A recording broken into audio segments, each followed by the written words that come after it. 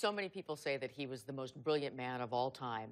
The man is Leonardo da Vinci. Now, the Da Vinci genius is in Chicago for an extended stay. Here's Eyewitness News reporter Frank Matthey.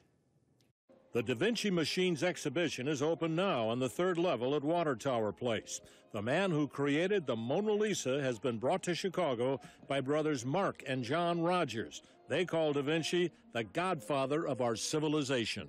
Most people know Da Vinci by the Mona Lisa and the Last Supper, but few people know he was one of the most prolific inventors of all time. He had over 44,000 drawings, of which only 14,000 survived.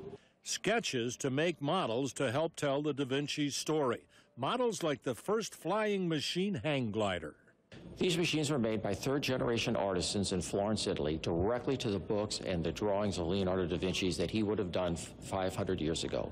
None of the originals exist today, so these recreations give us Da Vinci's look at today's automobile transmission and much more.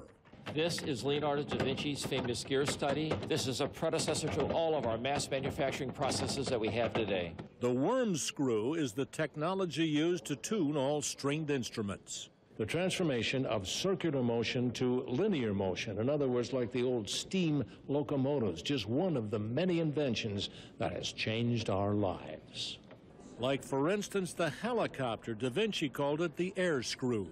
If he would have had a sustainable power source, like an internal combustion engine or electric motor, this thing could have operated. And your vintage Schwinn coaster bike is much older than you think. Good old Leo designed this over 500 years ago. In the 1400s, is that amazing? What a mind, what a mind. Da Vinci lived in the future, and now that future is ours. Frank Matthey, ABC 7 Eyewitness News.